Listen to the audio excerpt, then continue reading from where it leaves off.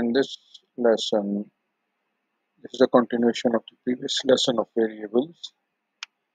I'll just show you how on a flow code program you can define variables and what are the types of variable and what is the purpose of variables.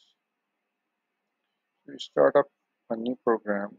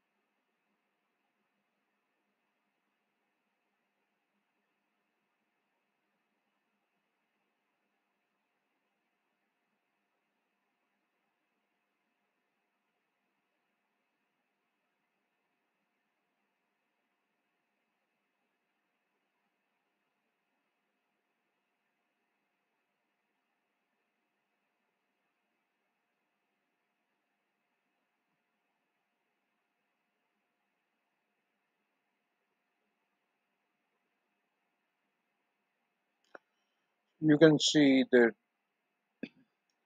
the two windows which pop up. One is the 2D dashboard panel and the other is the main window.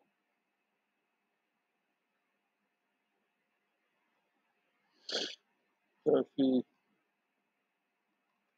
open the Project Explorers window,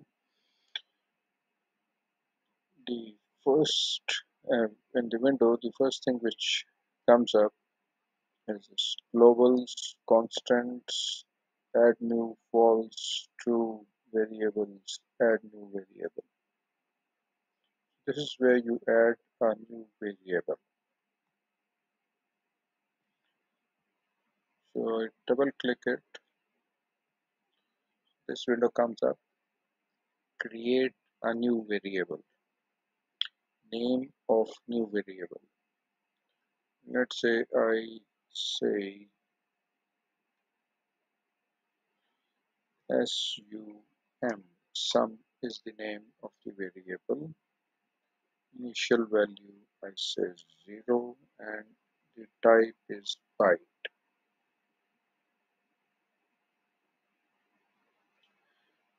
Okay,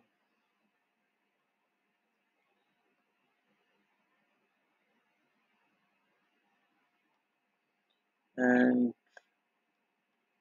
I add another variable and I call it number 1. Initial value 0, type byte.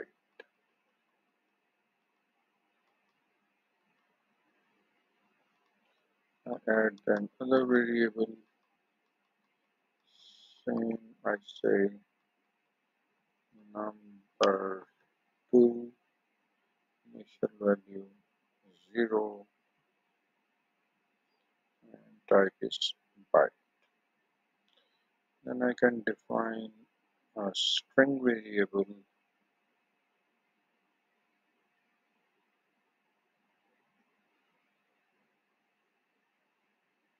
and I name it as product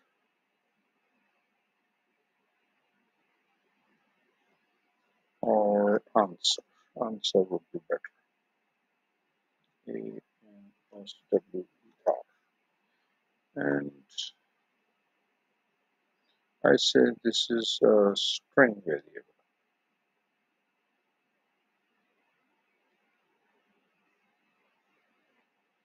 Now, string variable default size 20. Okay. On the left side, you can see there is one string variable with the name of answer. Second variable is number 1, number 2, number 3. These are the 3 byte variables.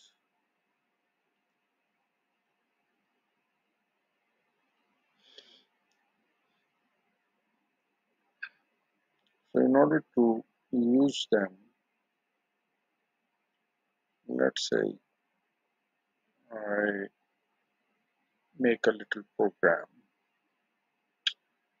In the components library, I say imports, and on inputs, I take keypad switches, push switches, rocker switches, toggle switches, switch array push, switch array slide.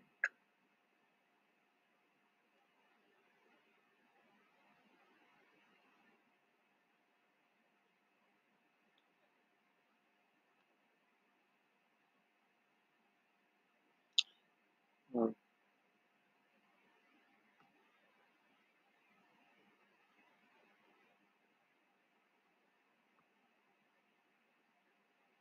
I got switch array, and I see its properties. It is connected to port B, rectify. That's fine. I need another copy of it, so I make a copy of it and I paste it. So I got another array.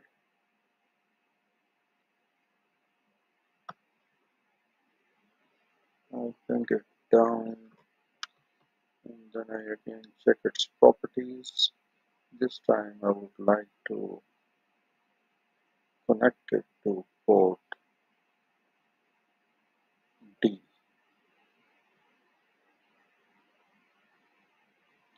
so that the first row of switches that's connected to port B, the second row of switches is connected to port D. Now I need an output. It should be a display. So I say LCD error fruit. So I load an LCD. Oh,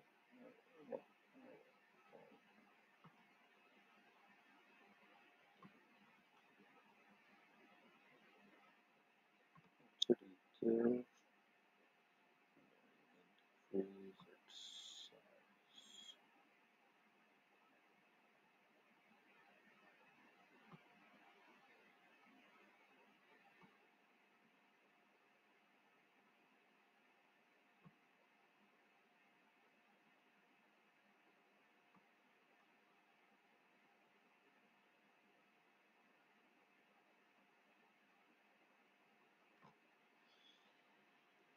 Okay, so let's write some program and we use the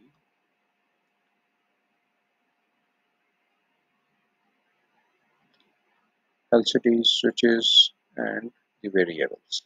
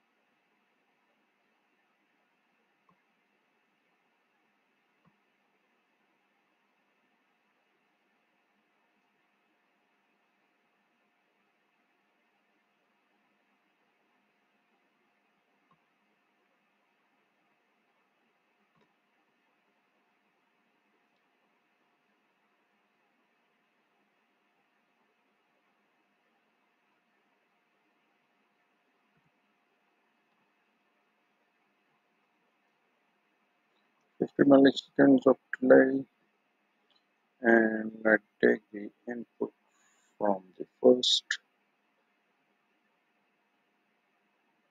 switch array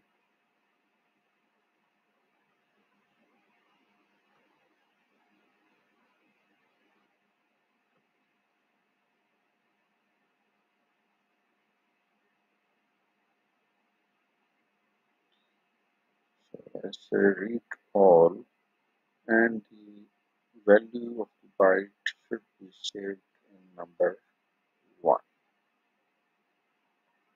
Okay,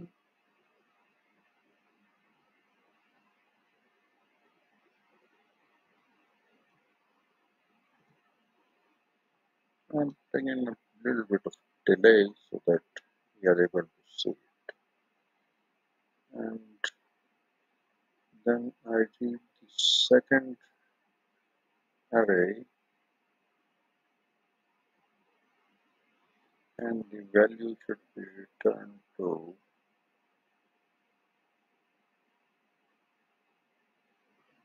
number 2.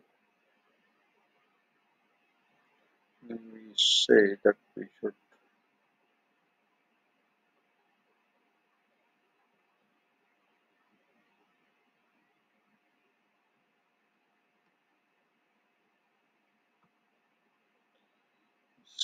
sum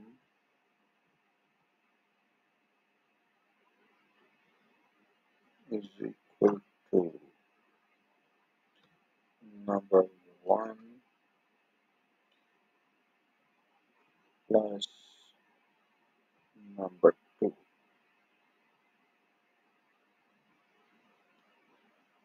Okay, then the last step is display this sum.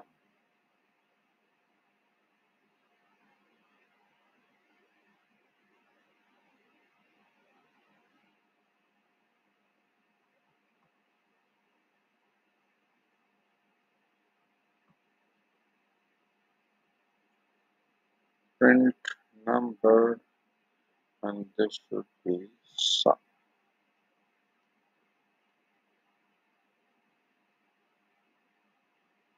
Okay, let's run it and then we will improve it.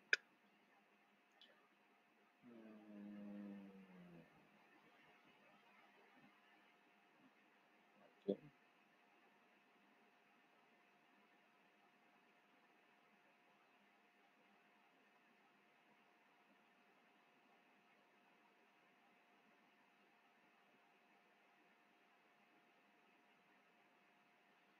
Alright, so 0 plus 0 is 0.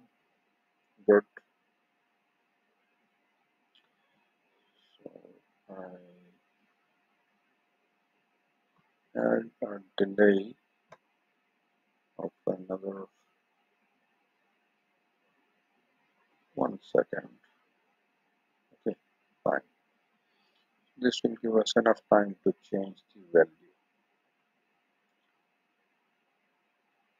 Oh, and one more thing which we should do is that we must clean the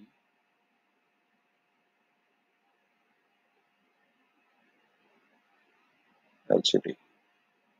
We must clean the LCD each time.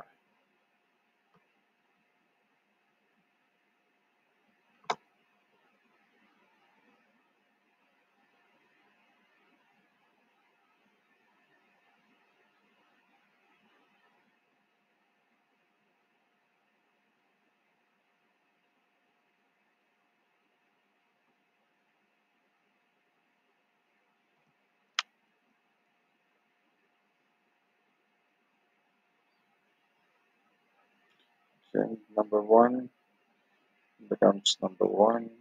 If I change this, then becomes 2. Okay, if I change number 2 to 3, so it becomes 4, 3 plus 1, 4. 3 plus 3 is 6. 4 plus, now this is 4 to 1, so this is 7 plus 3 is 10, or 7 plus 7 is 14, and so on.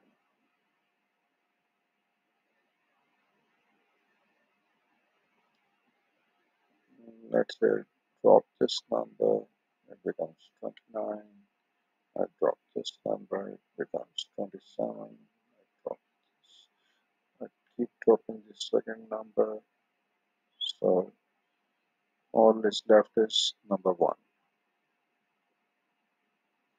So that's how you use the variables, that the variable from the first set of switches, it's stored as a number in the variable which you have defined, number 1. Then the second variable from the second row of switches, the microcontroller reads it and it stores it in number 2 variable. Then sum is the third variable which is being displayed on the LCD. This is a sum program, a kind of a binary adder. I hope